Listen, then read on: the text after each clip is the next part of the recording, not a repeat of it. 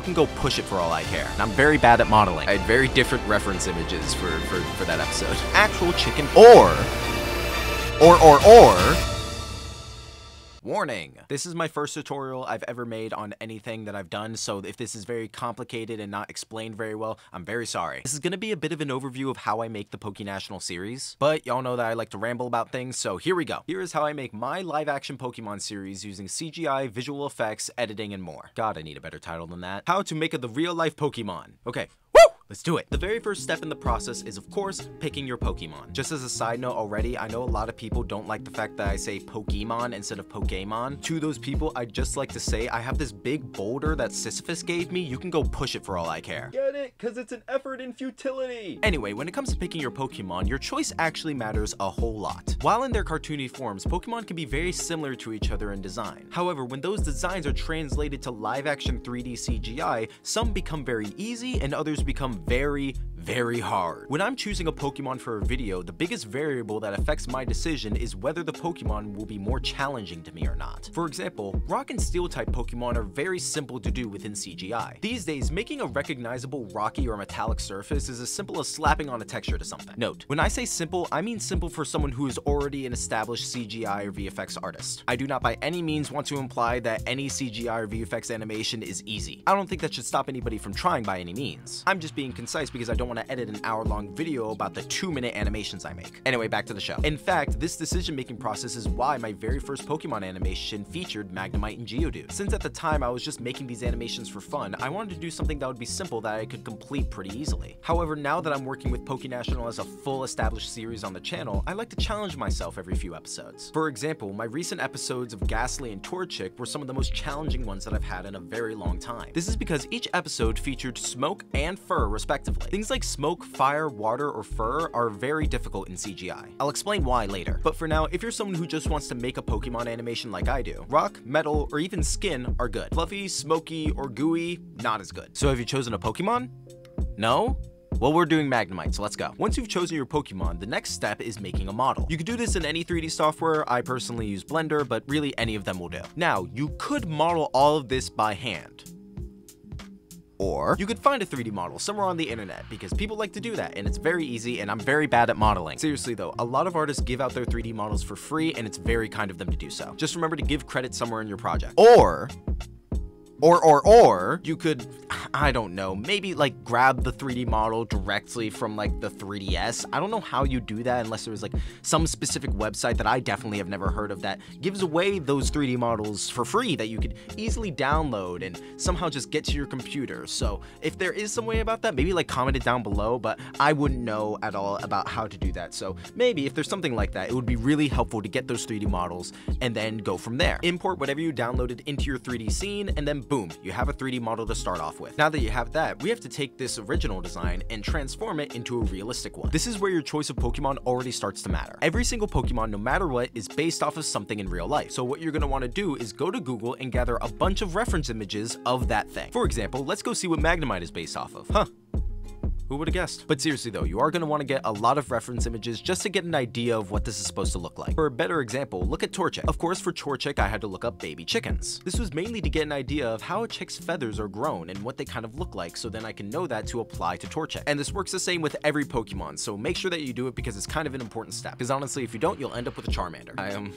I had very different reference images for that episode. Once you have your reference images, it's time to start making it real. This can mean a lot of different steps that always depend on the Pokemon. For some Pokemon, I have to sculpt their shape so they look more realistic. For others, I go straight to texturing and focus on that. The best example though is from the Torchic video. I had the original model for Torchic and decided to completely delete its legs and instead replace them with the legs of an actual chicken 3D model that I had. So if you wonder why Torchic's legs look so real, it's because they're actually just chicken legs. This is a technique I like to call relying on reality. When in doubt, just use the actual real life thing whenever you can. For example, when it comes to texturing, you almost always want to use photo scan textures. Photo scanning is when you take actual photos of reality and transform that into CGI. I can't explain it well, so here's a tutorial on it. Go watch that if you want to know. But the general idea is to use as much reality as you possibly can. So real life textures, real life models, and yes, real life biology that you might want to look up to understand your Pokemon better. Knowing Knowing if your Pokemon is an herbivore or a carnivore can tell you how to design its teeth. Is your Pokemon a mammal or an amphibian? That tells you if you want to add fur or if you want to have more of a kind of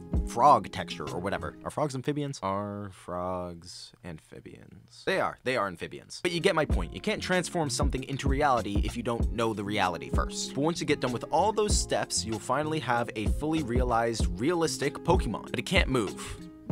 So let's fix that. This next step in CGI is called rigging. Again, it's a bit too complicated to go into full detail here, but just understand, all you're doing is making little controls to move the character around. It's like puppeting with a computer, if that makes any sense. This is an important step to figure out though, because it defines how this Pokemon actually moves. This is again where we go back to reference. If your Pokemon has a real-life animal counterpart, look up how it moves, and that can define how you make your rig. Does your creature's knees go forward or backward? Does it stand on its hind legs or does it use all four? Is the Pokemon you chose kind of human looking? Because then you have to look up how humans move. And trust me, you may think you know what humans look like when they move. You don't until you actually look it up and look at the details. We move weird. In fact, I had to use the human version when I did the Sableye episode, and that was honestly way harder than I expected it to be. Like I said, humans are weird. Okay, but then follow some tutorials, build some rigs, and then boom, you can now move your Pokemon. But now there's nowhere for it to move in.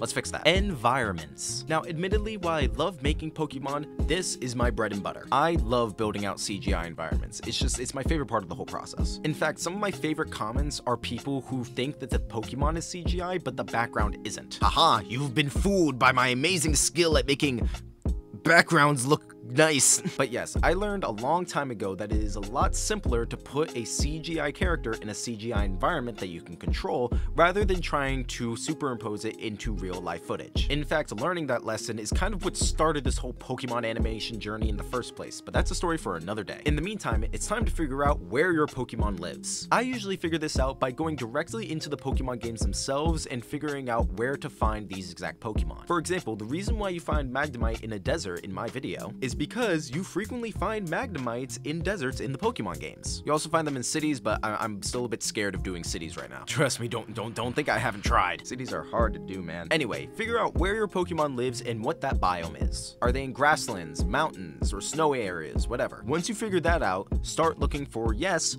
more reference. Start researching those areas and figure out what types of trees, grass, rocks, all the things that fit into that biome. Then ignore half of it and download Quixel Megascans. There are multiple photoscan libraries like this, for example Polyhaven, but I personally really like to use Quixel for a lot of my work. They have some of the best photoscan assets that you can get, but of course there are other places where you can get them too, so collect as many 3D models as you can. Once you've downloaded way too much stuff, bring it into your scene and start designing. Before we do, there's one more bit of reference that I think we should collect. Yes, I know we're tired of reference images, which is why we're going to do reference videos instead. Go to YouTube and Google nature documentary. I personally use National Geographic for absolutely no reason in particular, but for our purposes, most nature documentaries will work. And here we just watch. When watching these, I want you to pay attention to two specific things. For one, what do the environments look like? Not exactly how they look like in real life, but how do they look like through the camera of the documentary? This is specific because there is very much a difference. And also, how is the camera moving? Documentaries are shot and presented in a very specific way, so understanding that is very important to recreating that. If you're not going for the documentary portion like I do, then you can kind of just skip this part, but it is important for if you want to do something similar. And it's also helpful for just understanding what the natural environment looks like around animals and other creatures. So now that we got that, let's go back to the environment. Oh, hey, look, it's already done. You see, I create environments mixing Quixel's Megascans with Blender's geometry nodes. Geometry nodes allow me to mathematically create a random chaotic environment that still looks good to the eye. An important thing to do when creating environments is to make layers. It's explained much better in this video that I found going over the exact same thing, but I'll explain it simply here. Essentially, making layers of detail over and over and over again allows you to create the chaos of the real world. It's not perfect, mind you, but it is a really good way to get very close to realism. For example, if you have grass, it will not be consistently uniform. Realistic grass is inherently chaotic and wild, so the size of each patch of grass has to be different. The grass can be rotated and bent in certain ways because ground is not inherently flat. You can also have different patches of specific types of weeds in certain areas. By adding these levels of details together, you can create a really good grass layer, and that's just for grass. This doesn't count trees, leaves, twigs, and all many other things that you can add to it. Again, go check out this video if you're more interested in the topic, but that's the essentials. Once you build out the environment, either by hand or using geometry nodes, you can now finally place your Pokemon in the environment. But the Pokemon isn't moving.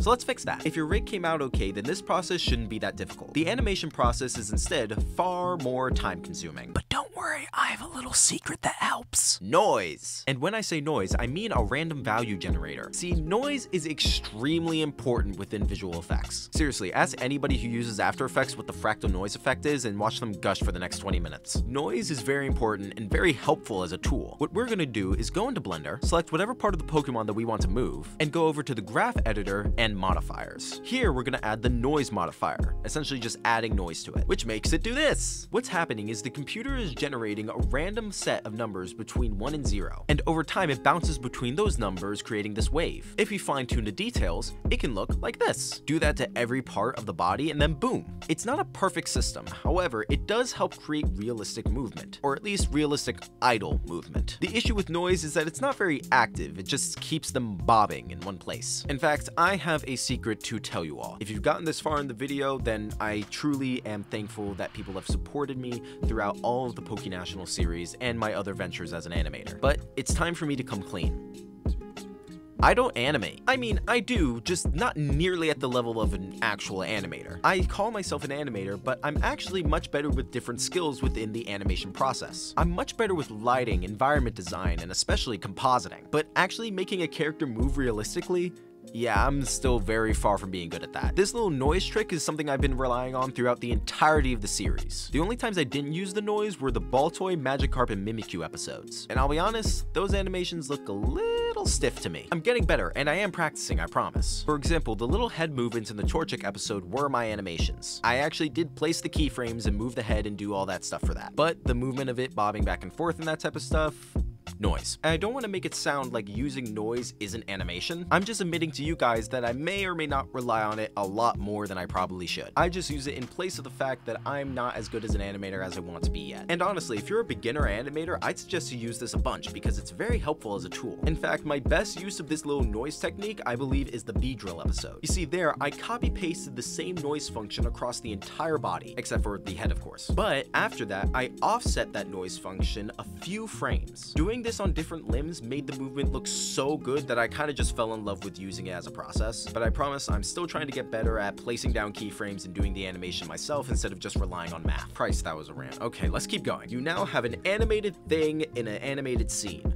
Now what? Well, it's time for lighting, of course. I will admit, I basically skipped shading. The reason is because we kind of went over shading in the modeling part, and if you use photo scanned objects for the scene like I did, then you just plug the texture straight into the object and you don't really need to worry about the details of the shading. Shading is important, I swear, but we're just gonna skip it. Lighting is a lot more important than most people assume it is. A scene's realism really relies on if people believe that the sun is in the place where the sun would be, or if a cave is as dark as it's supposed to be. So to understand this fully, we're gonna you know what I'm gonna say. Look up reference. Go back to your pictures of fields, forests, and whatever. What does the lighting look like in these shots? And to you, do they look realistic? This is important because a lot of images that you can find can be obviously staged. You don't want to copy the images that are obviously fake. We're going for realism and only realism here, except for when we don't. I'll explain. You see, lighting something isn't always as simple as just adding a sun lamp to a scene and just boom, there you're done. I always like to start off with an HDRI. An HDRI is a high dynamic range image of a 360-degree area. This allows you to get the lighting and the background if you want. For me, they're very helpful for adding clouds and background sky to a scene. Now, some people just add their HDRI and leave it at that. However, that's not going to be enough for us. You see, you want realistic lighting, but you also want to be able to feature your Pokemon a lot better. So this is where we start to flub the realism a bit. Rotate your HDRI to wherever you want in the scene, but then you're going to want to add a backlight to your Pokemon. This can be any type of general area light that your software has, but it's very important to put it behind the Pokemon. The cool thing about Pokemon is that their silhouettes are extremely recognizable, so it's always easy to notice and recognize that Pokemon based off the outline that it has. Adding the backlight kind of lets people recognize the Pokemon immediately, even if they don't see all the details. You may notice that almost every single animation that I have, the Pokemon are backlit. Since you worked so hard on your model and design, you're going to want to make it pop out of the foreground. This also draws a viewer's attention to that Pokemon, so again, they can see all the work that you did. The interesting thing about the background being realistic is that you don't want people to pay attention to it. You want want to add layers and layers of detail and then hope that nobody notices that it's even there. The best VFX and the best CGI is always invisible. Things like lighting that focus on a very central object help cement this idea. But once that's done, your scene is mostly ready. Or you thought, because you still have camera animation to do. Remember when I said to research nature documentaries? Here's where that comes in. Know how those cameras are animated and know how those shots are made, then boom, translate that right over to CG. This is definitely one of the simplest parts of the process because you are just copying what you see. It's usually with this part that you want people to actually recognize that something is being filmed through a camera. I see a lot of CG artists make the mistake that they don't want the camera to be noticeable within the environment. This is an incorrect assumption. We live in a world where everything is recorded by somebody's camera. Knowing the properties of that camera, how it moves, how it shakes, how it blurs,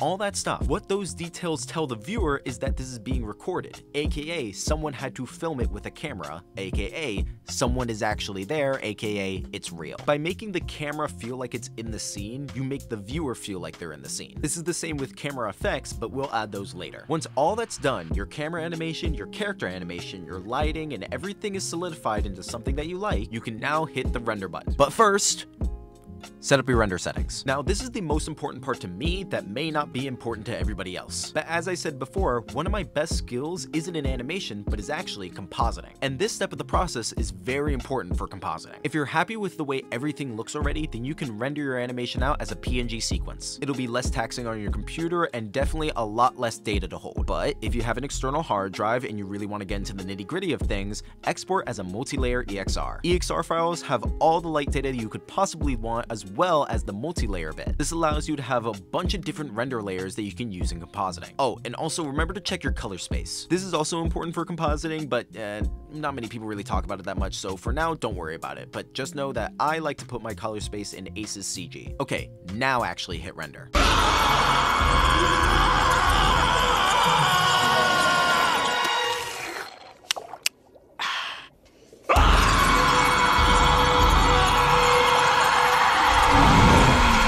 Isn't that great? We're over 50% of the way through the process. That's right, after all that work, we're barely past halfway there. God, I love what I do. So, next step, compositing. Like I said before, if you rendered out as just a PNG, you don't have to worry about this bit. But if you're cool, like me, then let's get into it. Choose your compositing software. Technically, you could do this in Blender, but I like to use DaVinci Resolve Fusion. You can also use After Effects, but I mean, use DaVinci Resolve Fusion. Not that After Effects is horrible by any means, I'm just saying I'd rather use Fusion. Or Nuke if you have it, but I can't afford that right now. Once you have your software, bring in your multi-layer EXR sequence. And if you thought all the other stuff we did was complicated, well buddy, you got no idea. I'm not gonna go over exactly everything that I do in here because it does get very complicated very quick, but I'll go over the simple stuff that's important for details. For one, color space. That thing that I mentioned earlier about being in ACES CG. Here are some other videos that explain a lot better, but in summary, your color space is the amount of color that your image holds. And the color space you work in is the amount of color that you're allowed to kind of edit between. Making sure everything you're using works within the same color space is very important for VFX artists. For pure CGI, it's not as important, but it's still helpful. I use the color spaces to convert the animated image sequence into more of a footage-like type of thing. Essentially, when a camera is actually taking a video, it exports that video in a certain color space. With ACES CG, I'm able to convert my animated sequence into whatever footage color space I want it to be. This makes it a lot easier to edit like it's actual footage instead of some animated sequence that I just made. But before I export it, I do a lot of changes. I add effects like blur and JPEG damage to make the footage look a lot more real and a lot less perfect. The thing about realistic footage is that there's always mistakes in it, so try to add as many really tiny indistinguishable mistakes as you can. I also add things like distortion, chromatic aberration, and lens flares. I add dirt and grime textures to replicate a dirty lens. Again, all these things are used to make the scene look more realistic and look like it was filmed by an actual camera. Adding these types of imperfections are very important for realism. And of course, then I add things like film noise and whatever color adjustments I want to do just in case. And then finally, I render out that as a full video file. But it looks ugly and great. Yeah, we're gonna fix it. You see, I export my stuff in logarithmic formats, which is technically not necessary, but I do it for a reason. You see, once I do that with a bunch of different Pokemon animations that I've done and put it all together, then instead of a bunch of animations, it kind of transforms my process into editing footage together. This is an important distinction because editing animation can be really heavy on a computer, so when you have it all rendered as footage,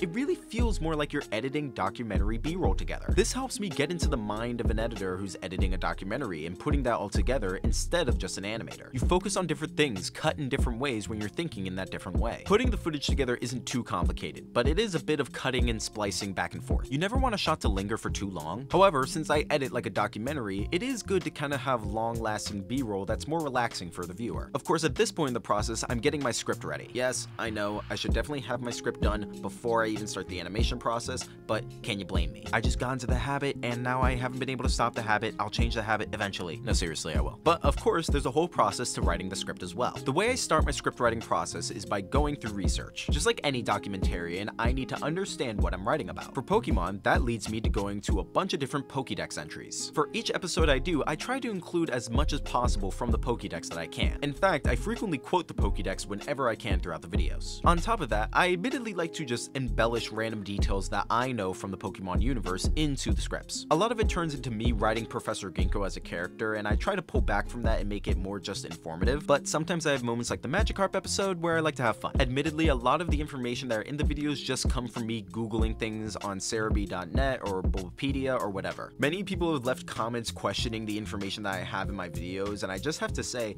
all of it comes from the Pokédex. I don't know if any of it makes any sense, and usually it doesn't, but that's where it comes from. Not to like diverge blame or anything, I'm just saying that I'm kind of just reporting on what it is, and I think it's funny that a lot of it is crazy ridiculous. But once the script is finalized, I get to sit down and record the whole thing. Since the videos are short, I only spend a couple hours recording audio. I have a tendency to make mistakes or stutter over my words, so I have to repeat a lot of lines. But once that's done, I edit it down. When that information is all set in stone, then I get to add in my footage, which again is no longer animation, it is now just footage. An important thing I like to do with that footage is that I like to add realistic audio to it. A lot of animators make the mistake of not adding audio to their videos, and it's extremely important for realistic animations. Sound is a very important sense that humans have, so being able to dial into it is very helpful for realism. I personally really like to use Pixabay to get all of my natural audio from. It's also where I got all of my stock footage that I use at the beginning of some of the PokeNational episodes. Pixabay has free footage, audio, images, and a bunch of other stuff that are really useful for filmmakers. This isn't an ad, it's a really great place where a lot of creators have come together and collaborated and shared a lot of the media that they create. It's really useful, and I suggest that if you have any interest in video editing or photo editing or audio or anything,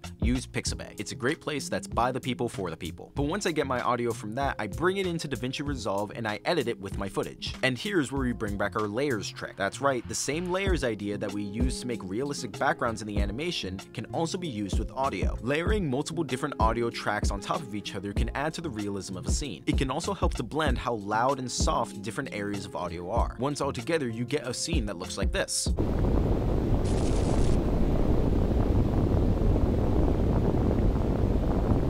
And once that's done, you can layer it all together into one final video. You have your footage, you have your recorded audio, you have your background audio, and I also add music. I know it seems excessive, but for video editing, this is actually very minimal. Having all these different layers creates a world for a viewer to interact with. Again, it's all about making the audience feel like they're there, like this was really recorded. But once that's done, our last bit is color correcting. Color correction is definitely the last step of this whole process, and at this part, I usually just focus on making the footage look as real as possible, as well as making sure that my Pokemon pop out of the screen as much as they can, without breaking that realism, of course. This is through a lot of minor color correction and color grading adjustments, changing details in the highlights, making certain colors pop out more than others, and all that type of stuff. Once that's done, I edit some fine details into the video, and I'm finally finished. Except I also have to edit a version for TikTok, but that's a separate thing. Once that's all done, I export the full video, and then I make the thumbnail, which I have a template in Resolve for, and then upload the video for you guys to watch. And that is how I make these Pokemon animations. Believe it or not, that entire process usually takes me between 1.5 and 3 weeks, and that change in time very much depends on which Pokemon I choose. To this day, Ghastly is still my most difficult project that I've worked on within the Pokemon series. That's mainly because all of the smoke animation was super complicated to figure out and very hard to render. In fact, I actually broke my render multiple times and even rendered over some frames and just completely messed it up a bunch of times. It was a very stressful time, but I finally got it out, and I'm glad I did because it looks good. But then there will be easier ones, like the Magnemite episode. That That video only took me about 9 to 10 days to make. And by the way, when I say day, I do not mean like a full day of work. I'm a student and work part-time, so I definitely only get to work like